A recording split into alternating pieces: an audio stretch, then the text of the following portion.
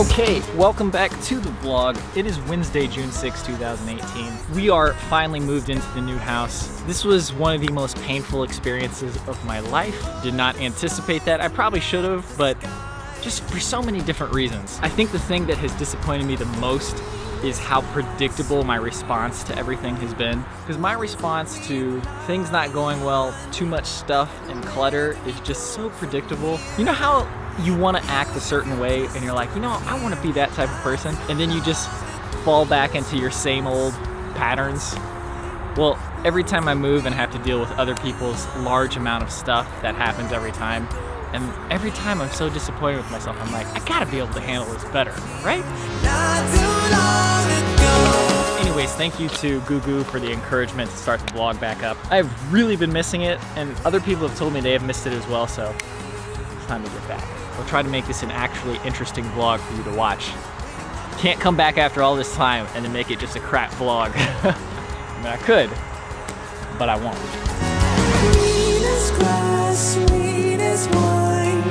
What is it we rely on? And where do we go from here? Beating hearts, seeing eyes. Used to see crystal clear. Used to be without fear. Actually, one more thing. We had the meetup for Adventure Archives in Columbus, Ohio. We had like 80 people show up. You know, it is so amazing to me that we have this many amazing viewers, and also that there's this many families who watch together. There's so many kids who came and they actually watched the show. They weren't just dragged along with their parents. Incredible, dude. Like, I don't understand how it happened, how we have such a family-friendly show, but I'm glad it worked out that way. But it's crazy. Every single person who I've met who watches the show has been an amazing person. Just like from top to bottom. So somehow we just attract really good people. Man, just shooting a couple of shots already, it feels so good to be back to the vlog. I love that routine and just shooting stuff and then getting to open your presents later when you look at the footage. Oh man, this is so exciting.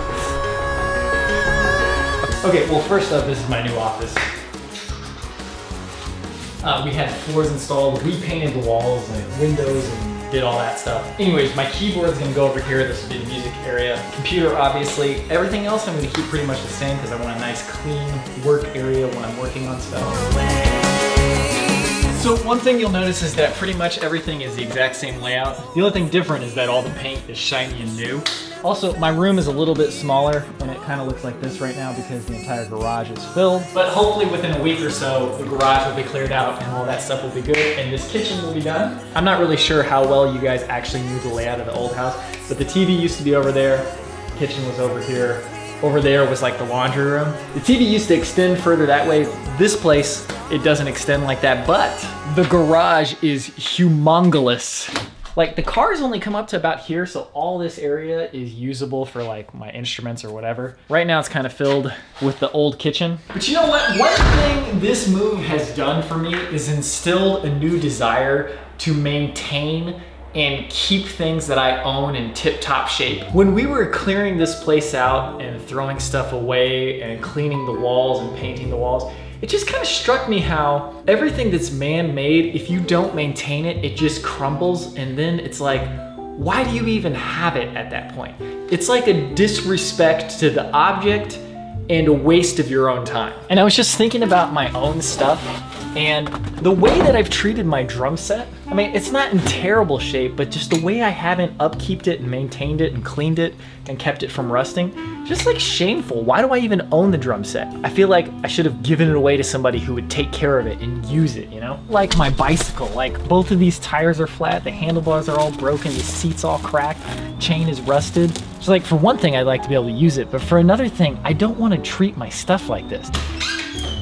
One thing my brother said that really stuck with me one time was, your own mess never seems bad. It's other people's messes that seems bad. And the takeaway that I've kind of gotten from this whole moving situation is that you can really use other people's behavior and things that they've done to further define how you want to live your own life. My minimalism is really a response to my environment, in that I've always been surrounded by people or places that are just cluttered and there's so much stuff and I'm like, what is this all doing here? Although in my case, it's kind of been pathological because I've been so frustrated with the stuff around me that I go to an extreme length on my own stuff. Except for this collection, of course. But maintaining my stuff and keeping everything in tip-top condition, it was never really a huge priority of mine until I just saw like the state of disrepair that things can get into and just how sad it is. There's no joy in it, you know what I mean? Like when you see a sad old house that has just been neglected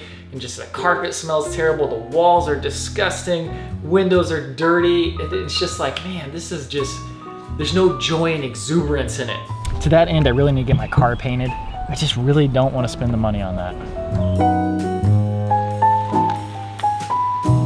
Anyways, this shirt, I think I've mentioned this before, but I paid $90 for it, and I've had it for about 3 years now. Every time it gets a hole or something, I get it patched up, like I just got this one patched up. For everything that I own and do, I want to have intentionality behind it. If I own a shirt, it might as well be my favorite shirts. Why have any shirts that are not my favorite shirt? Do I need to have 20 shirts and I only wear 2 of them? I just want the 2 shirts that I'm like, yes. Does that make sense? That's how I want everything in my life to be. Let's clean that car.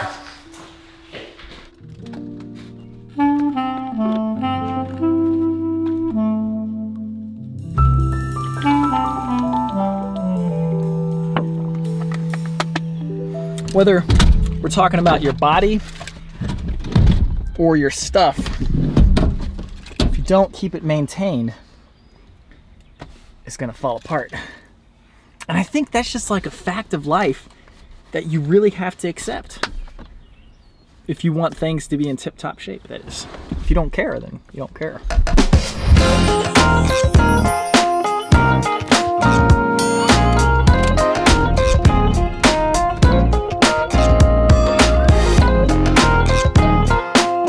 Next up, weekly Zumba class, and then tomorrow we're going on a mini adventure.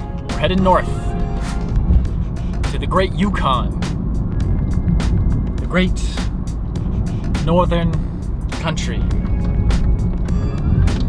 No, I'm just going to Canada, but on the way, we're gonna do some adventuring and exploring. This is my water for today. I actually don't have anything to say. Let's just go teach this class. Okay, at my dad's house, we will be playing the Switch today. Not me and my dad, but me and my sister. Although Mario Odyssey is starting to get a little bit thin. We've been playing the end game for a while. It gets to the point where it's so hard to find new moons. So today's goal is actually going to be to try to prevent myself from buying the Street Fighter collection, because I've been wanting to get that since it came out, and it's very hard to resist. Very difficult to resist.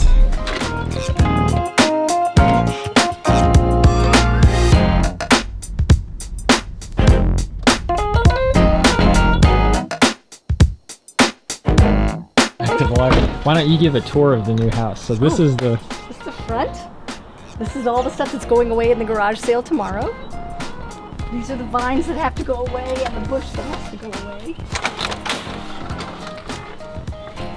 This is the living room, and that's the kitchen and the dining room. This is the wall that in our old house used to have the refrigerator and the cabinet. And then down the hall, bathroom, Robby's bedroom, which is a little bit smaller than the other one. Robby's office, which is very clean. And the master bedroom. Not so clean. That's it. Andrew said there were 3 mulberry trees and then some other tree, but I don't know what the other tree is. Maybe it's like a male mulberry tree. And that is a army generator, like official army. Take a look at it. Which, that's really cool. It's really cool. Yes. So it says U.S. Department of Defense, NATO standard. Very cool. Yeah, it's a good house. It is a great house. Good yard. We have a fence all the way around, so when the boys come to play, they won't get lost.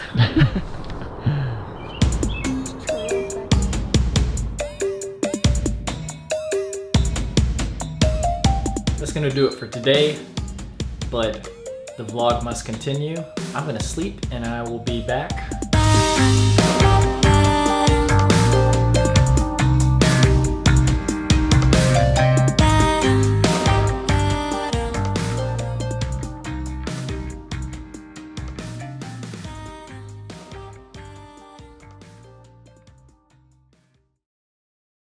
So this is our backyard, which is much more usable. Slippery? Yeah, it was.